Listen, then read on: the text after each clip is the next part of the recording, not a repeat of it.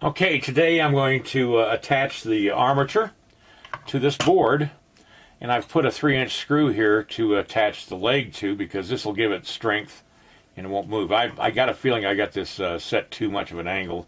I'm going to have to reset that. But first, I'm going to take the drawings I have of the eagle feathers and scale them to the 1-inch figure, or 1-inch head length of this figure.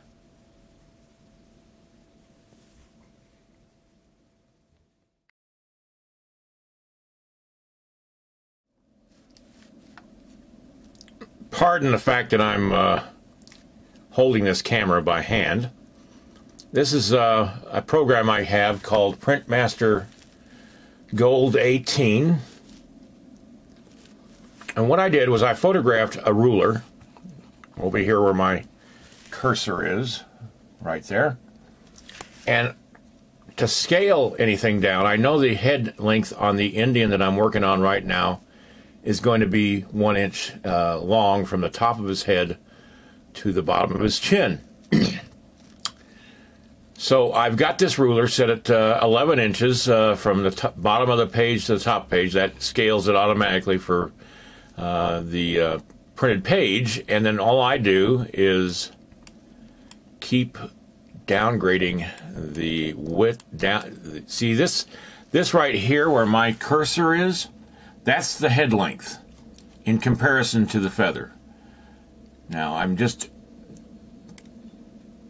shortening it up until it matches a 1-inch measure, and I'm going to put the bottom of the head measurement right on the 1, and I'm going to keep doing this until I get down to the 2-inch. Now I have to do the same thing with the width. I'm going to take this, twirl it around until it's like that, and I'm going to do the same thing with the width of it. Put it on the 1-inch line, and then just bring it down till the other one matches up with the 1-inch line.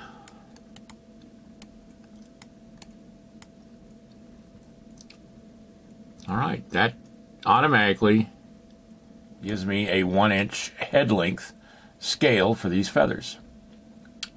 Alright, I'm going to take this and do the same thing with it. Now to double check, I've printed out a sheet, and I just put my ruler down on the line to see if I'm within it. And as you can see, I'm just a little over 1 inch, so I'll just adjust it a little bit. Let me make sure it's the right length this way.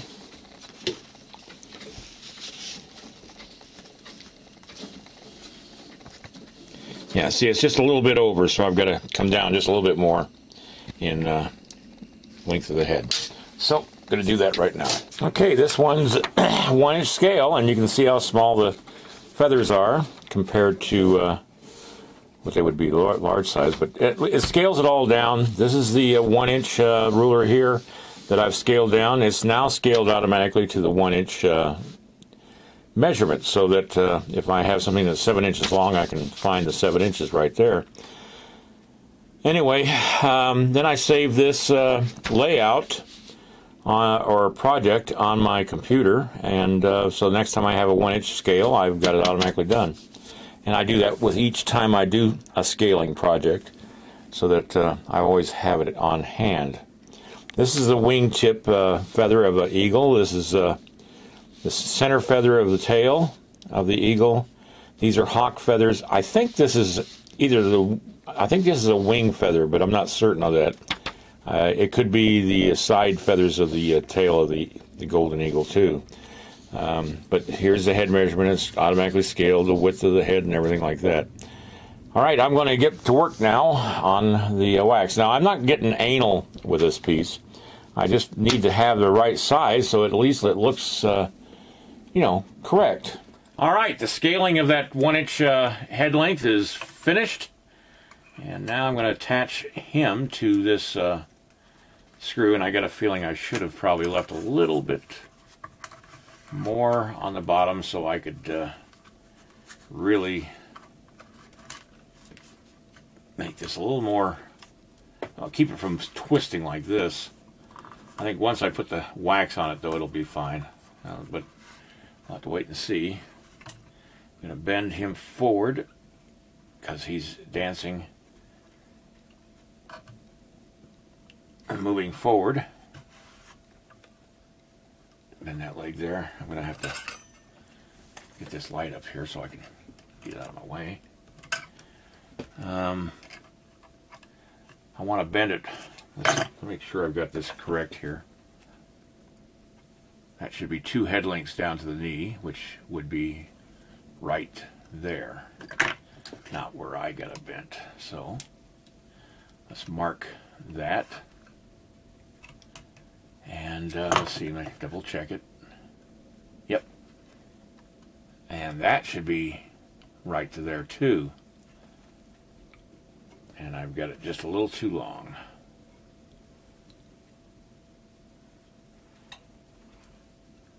So I'm going to have to take that off. That might work in my favor because it gives me a little extra length that I can attach the thing to the base. So let's do this right before I start.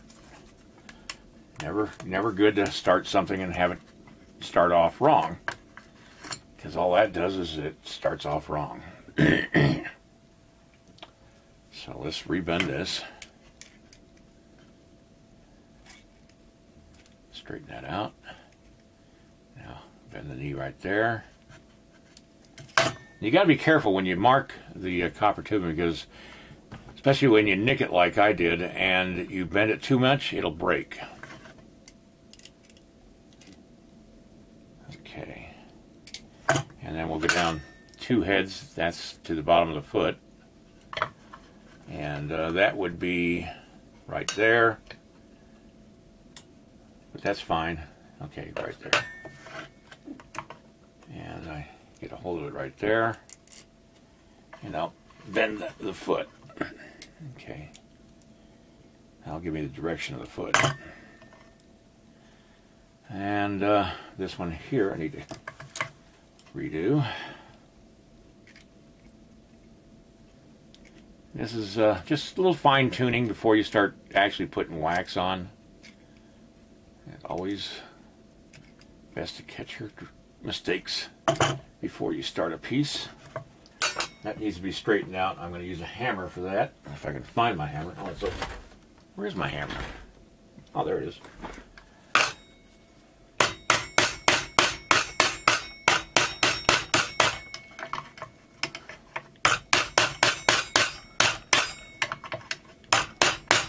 Okay. Now, that's 2 heads down from the femur, where the femur bends. Yeah, that's right to there.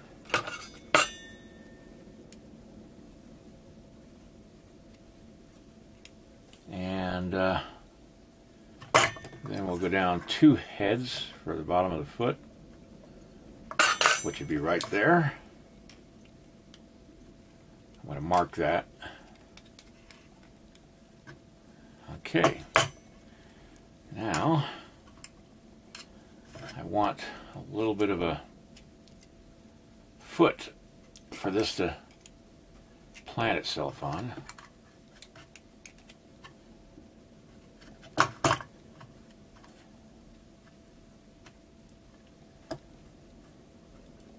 we go.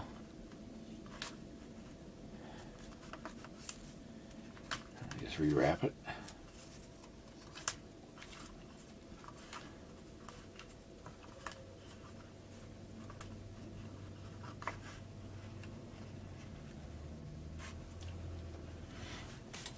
Now the head of this screw is going to be a problem. So what I'm going to do is I'm going to put it behind. In fact, I'm going to bend the screw a little bit because this is just too much of an angle. And I'm going to put the leg right in front of it so that it comes out, that angled, or that head will be right back where the leg is, or the calf of the leg is wider. And then I'm going to tape that.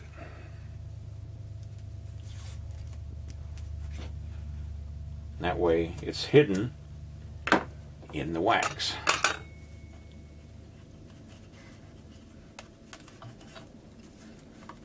There we go. Electrician's tape is just indispensable for stuff like this. And that little bit of electrician's tape got dirty, so it doesn't stick well, so I'm going to just cut it off. Alright, and that one is too, so sometimes the oils from your hands will make a tape just a little bit less sticky. So you just cut it off. There we go. Now I'm going on the movement from what I saw on my tape, and I'm going to take his arm up like this. Now they would have their arm bent down with the elbow down. Let me readjust the elbow. And just like that, to look like an eagle's wing. And I'm going to put it up like that a little bit. And bring this one down like that, and twist his body around like that. I want the end feathers to touch the base here. That will give it strength so that this leg doesn't have to take all the weight of the eagle dancer. And I can see right now I need to move the screw over a little bit because the feather will come out past this board.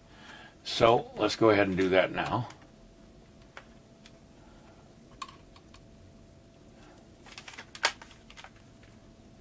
Not sure I can do this without cutting away some of this tape. In fact, I'm going to take some of this tape away right now.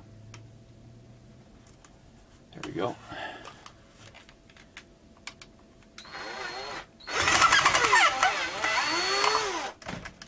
Okay. And I'm going to put it right over here. Right there.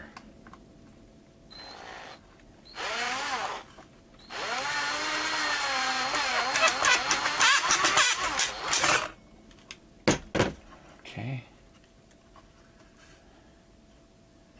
That's good. And see this little angled piece right down here? See if I can get the camera to see it. That will act as resistance when I put wax on the base. See, I'm going to bring the base up, oh, maybe that high.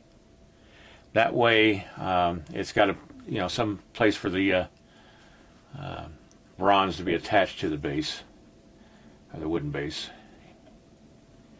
And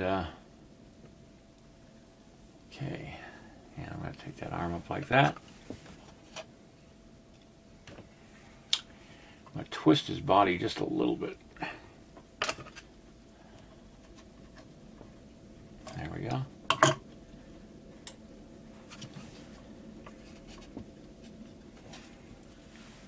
All right. I'm going to redo this tape here because I got screwed up. But before I do that, I'm going to anchor him down good. I want to keep the end feathers so that the longest length of this board is right to there, so those feathers will hit the base. Alright, I'm going to start putting wax on the base.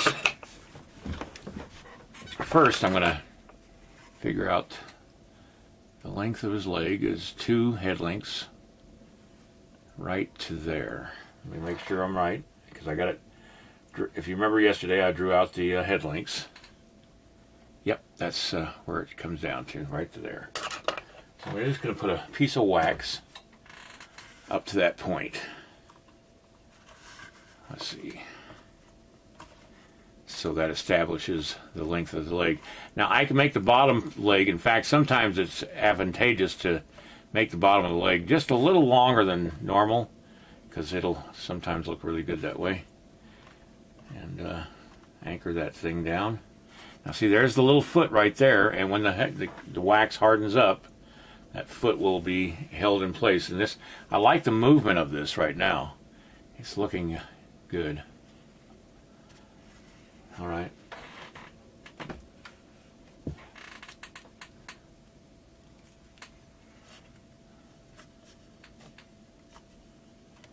There we go.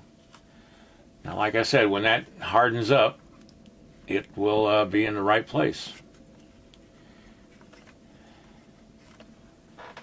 Which means I'm not going to be able to work on this until the wax hardens up a lot. And it's going to be about an hour, maybe, at room temperature here. So I'm going to pretty much call it quits for today. I'm going to work on this tomorrow, because or even later on tonight, and put a video up late tonight or tomorrow morning. I'm not sure what I'm going to do yet. But I just wanted to get that on there. And we'll see how this works out. I don't know, that may be too big, that head of the screw, but I'll figure that out when it comes time to do this. Actually, you know, they would wear fur on their legs, so that may work out fine. Make sure everything's in balance, because he's got to be balanced, or else it won't look right either.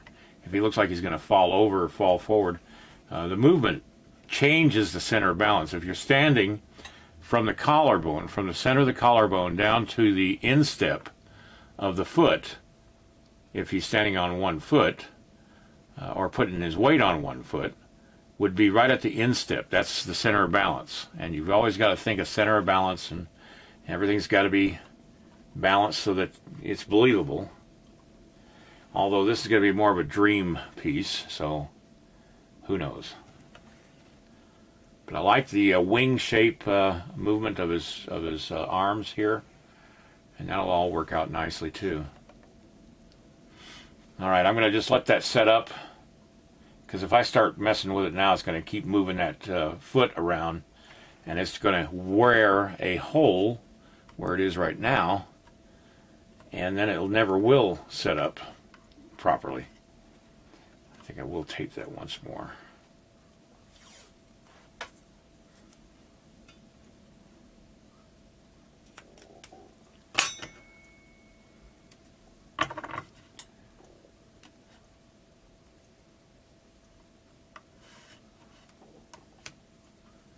You just have to be patient. You can't rush things, and you got to know when to call it quits and let it set up. It's like anything else, you just have to have patience. All right, that's it for now, and I'm going to leave it like that for a little while. I'm going to sculpt in the body quickly, the head, all that stuff, the face, and then I'll add the clothing and the feathers. But I think you can get an idea of what it's going to look like.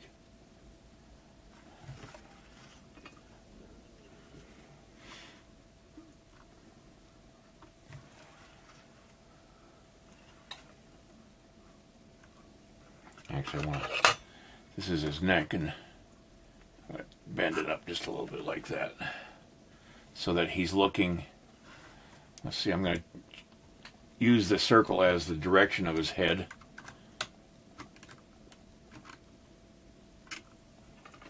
Yeah, just like that. There we go.